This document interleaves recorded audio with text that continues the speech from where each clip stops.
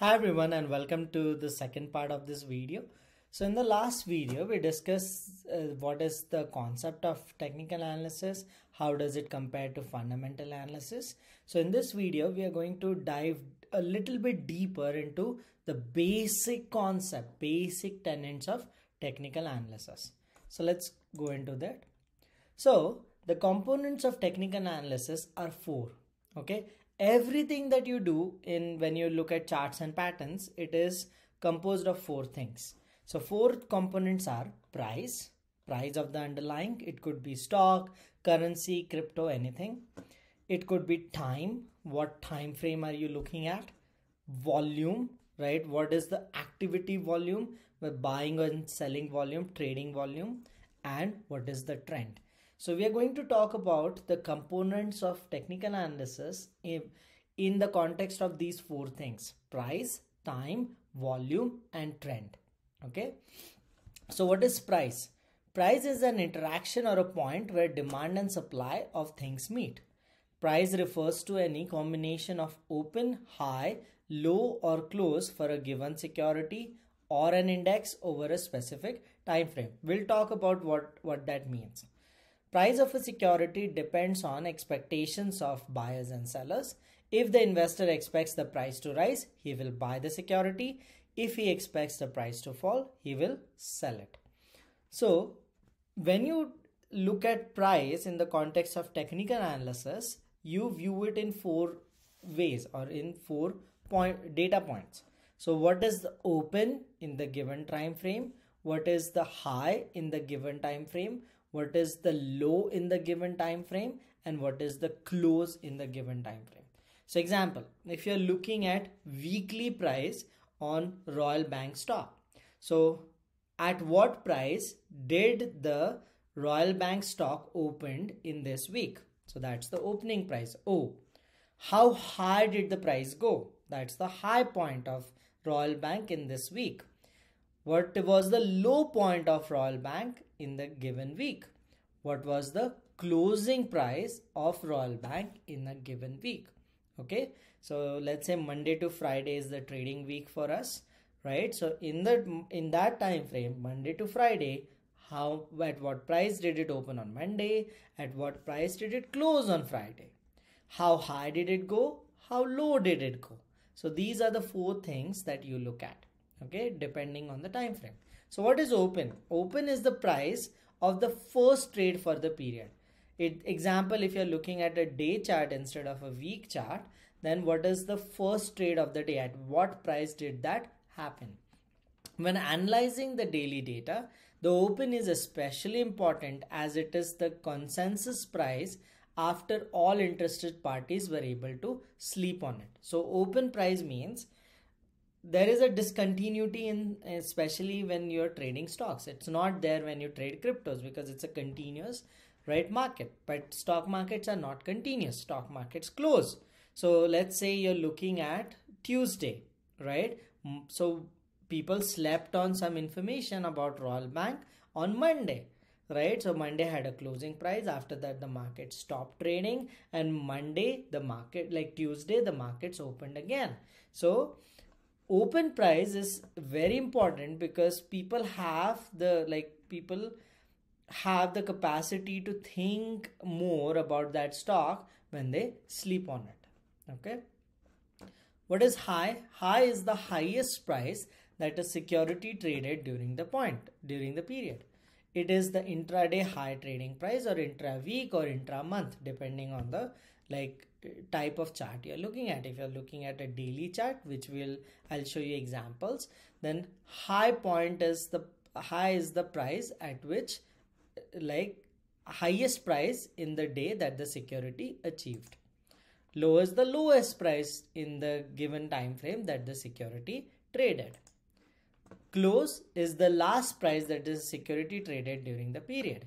So due to its easy availability, the close is the most often used price for analysis. So whenever you look at, we are going to look at different charts, but whenever you look at a chart, right, especially a line chart, then it shows information as a single line, right? That information is nothing but the closing prices. The relationship between the first price open and the last price close is considered significant by most market technicians.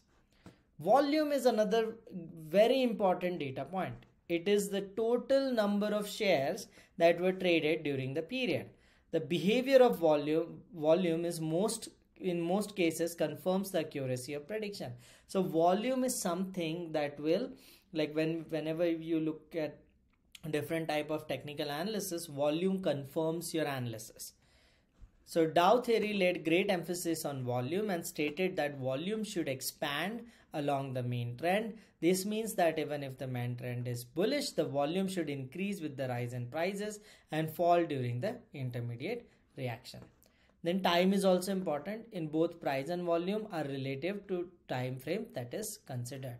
Time becomes one of the more important components of technical analysis. After all, trading in stock is based on how well you can time your decisions. Whether you are an investor or a speculator, relative worth of time is very important to you. Since the time assumes so much importance, charts are required to give us pictorial presentation of time frame and price movements.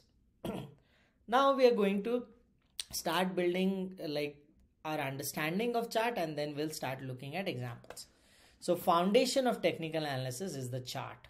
In this case, a picture is worth 1,000 words. So stock analyst, especially technical analyst, always looks at chart.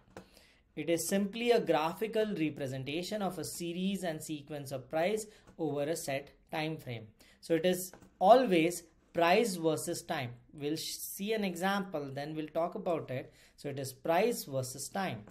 On the chart, y-axis, which is the vertical axis, represents the price, and x-axis, which is the horizontal axis, represents the time. Prices are plotted from left to right across x-axis, with the most recent plot being the furthest right. Okay. Why charts are important? Chart gives you a pictorial representation. It is easy to identify the trend, and a graphical historical records make it easy to spot effect of key events, right? Example, it's highs, lows, etc. So one of the basic charts, right, that technical analysts look at is a line chart. It is one of the simplest type of chart.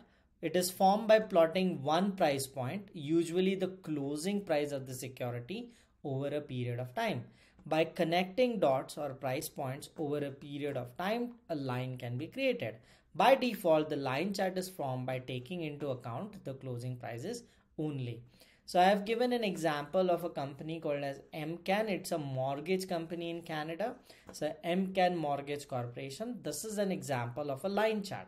So all these points that you see that represents this line, right, are the closing prices of MCAN, right? So if you see below, so this x-axis is time. So December, October, so on and so forth. X-axis is the time. Y-axis is the price. So chart is always x-axis time, y-axis price. This is the latest information. This is the current information of MCAN, right? And leftwards if you go, that will be the past information of MCAN. Okay, so this is an example of a line chart. Now below this line chart you can see some like this bar graph. That bar graph is volume. Volume means how much shares of this MCAN company have been traded. Okay. So that was the basic line chart that you can see. The second one is the bar chart. So it constitutes the open, high, low and close prices of stocks or an index. It uses single vertical bars to represent the stock price, right? And opening and closing. So just to build on it, line chart only shows you closing price. It doesn't show any other information about the stock. So what is the daily closing price of MCAN, right? And then we are joining it and drawing a line. Bar chart has more information because it shows opening, closing, high and low. So we'll see how it looks like. So this is an example of a bar chart. So the leftmost small horizontal line the leftmost small horizontal line shows the opening price. So this is the opening price, whatever that price is, that is the opening price of this security, right, on, let's say, a given day. So the stock, let's say it's a stock, it opened at this price, which is represented by left leaning horizontal line. Right leaning horizontal line shows the closing price. So opening price, closing price. Okay, then there is high, right? The vertical line, the topmost point shows the price level high, and lowest point shows price level low. So in one bar chart, you have four informations. At what price did the stock open? How high did it go? How low did it go? And what was the closing price? So bar charts have way more information than a line chart. So this is an example of a real life bar chart. Now before we go further, bar chart is also color coded. If the closing price is higher than opening price, the bar chart will be color coded green. If closing price is less than opening price, it will be color coded red. So you can see two types of bar charts have been given. So red means the closing happened below the opening price. Green means the closing happened above the opening price. So this is an example of a bar chart.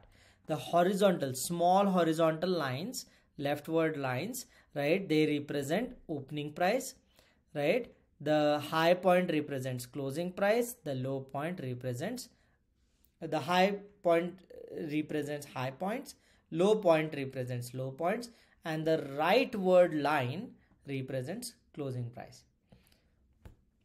There is also one more type of chart, not commonly used, but it is like figure and a point and figure chart. So this type of chart shows the same price action but in a more compressed forms. So it has X and O's. X means, right, that the prices are rising. O means the prices are declining. Buy and sell signals are more precise and easier to spot on a point and figure chart. Okay, so this O represents like prices dropping and X represents prices rising. Now we'll look at candlestick chart, and we are going to spend more time on candlesticks because that is one of the common like charts that have been used. So candlestick charts originated over 300 years ago in Japan and have become very popular amongst chartists and analysts as they are simple and easy to read. It shows again four information like bar charts. It shows open, high, low, and close. They provide a clear indication of the relationship between open and close. So there are two types of candles, green and red, or hollow and dark, depending on which software you're using. So it shows four information. Now if it is a green candle, right, then the lower horizontal line, the base of the candle, shows the opening price. The upper horizontal line shows the closing price. It's a green or a hollow candle. It means that the closing price was higher than the open, that the stock opened low and then went up and closed higher. This vertical line top shows the high price. This vertical line bottom shows the low price. So in a candlestick chart, four informations are there. Lower shadow shows the low point. Base of the candle either shows open or close. If it is a green candle, it shows open. The top of the candle shows again open or close. If it is a green candle, it shows close. Then there is high point. Okay. Then if it is a red candle or a dark candle, then the close will be the base because markets opened up and then went down and closed. The open will be the top of the candle. Then there is like upper handle or upper shadow, which shows high, and lower shadow, which shows low. Okay, so I'm going to spend a lot of time. So instead of like, we'll come back and look at slides, but let's look at some practical examples. Okay, Now how to see a candlestick chart. So I'm going to use investing.com. You can use any software you want, right? We are looking at Royal Bank of Canada. Okay, then technical chart, and I'm going to make it full screen, and we are going to discuss the candlestick chart. So first of all, we have to go to a candlestick chart, right? So I'm going to do candles. Okay, so this is a daily chart. 1 day is the time frame. So every candle represents a day. Every candle represents a day. So let's discuss these two candles, candle 1 and candle 2. So what does this candle represent? Now it's a green candle. It means the base of the candle, this price 133.14, this represents opening price. The top of the candle represents closing price 134.84. So this on this day 11th of 22nd 11 2022, right, the stock opened at this price, went up, right, and closed at this price. Now if you see the left, like the hollow part, right, the shadows, so lowest level of this shadow is 132.82, that is the low point of this day, and highest point is 135.20, the high point of the day. So one candle, green candle, representing four things: the base of the candle, opening price; the top of the candle, closing price; the base of the candle, like the shadow of the candle, lower shadow, low point, and the upper shadow, high point. Same thing with the red candle, little bit different though. If it is a red candle, then opening price is the base, like the top of the candle. This is the opening price. So it opened up, went down, and base of the candle is the closing price. Reverse of the green. In green, this is open, this is close, right? In red candle, this is open, top is open, right? Bottom is closed. Once again, in a green candle, the base is open, it opened here, it went up, and it closed at this price. In a red candle, it opened here, went down, and it closed at this point. Okay, then the shadows, this is the highest point of the shadow, so this is the high of the day, and this is the low of the day. So this is an example of a daily candle. Now you can even change the time frame and look at a weekly candle. Now each candle is representing a week. So in this week, this is the low, like this is the opening price, it's a green candle, so this is the open, this is the close, the daily, like the weekly high is this, the weekly low is this. In a red candle, this is the open, this is the close, that is the weekly high, this is the weekly low.